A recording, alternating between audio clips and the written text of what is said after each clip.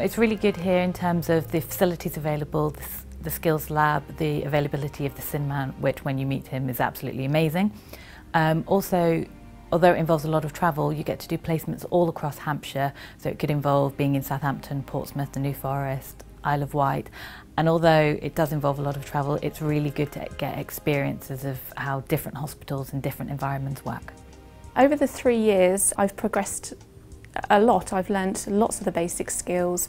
I'm much more comfortable with patients, talking to them, talking to their families, all the basics nursing skills that we've learnt in class. I think definitely gave me confidence starting my first placement, and I explained that to my mentor and she just took me through what I would need to complete.